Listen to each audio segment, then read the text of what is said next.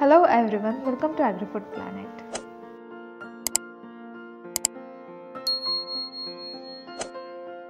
In today's video, let's get to know how to operate magnetic stirrer with hot plate.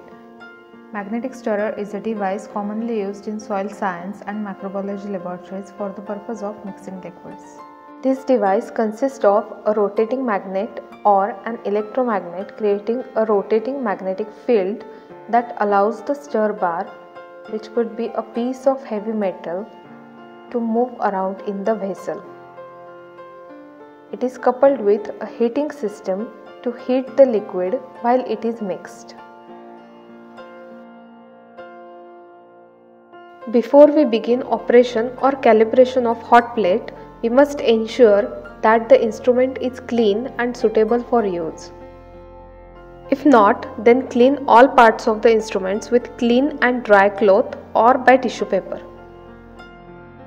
After cleaning, switch on the main power supply of the instrument.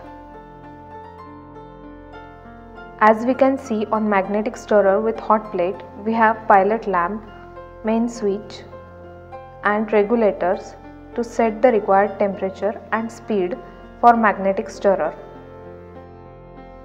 Therefore, first we need to switch on the switch to operate the machine. Then we can set the temperature and speed on low, medium and high with the help of regulator knob. Here we have taken tap water as a sample. Now put the sample container on hot surface.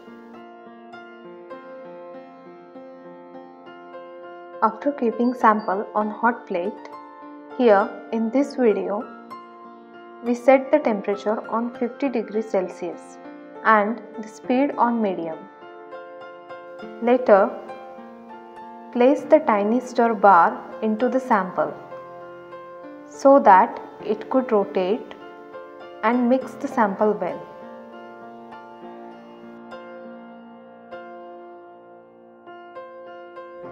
This device is used in place of other stirrers as it is noise free, and because the size of the stir bar is so tiny, there is less chance of contamination.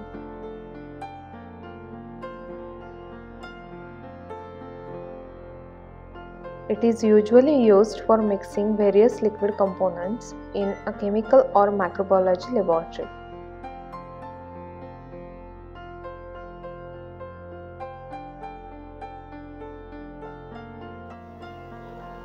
After completion of the work, switch off the main power supply.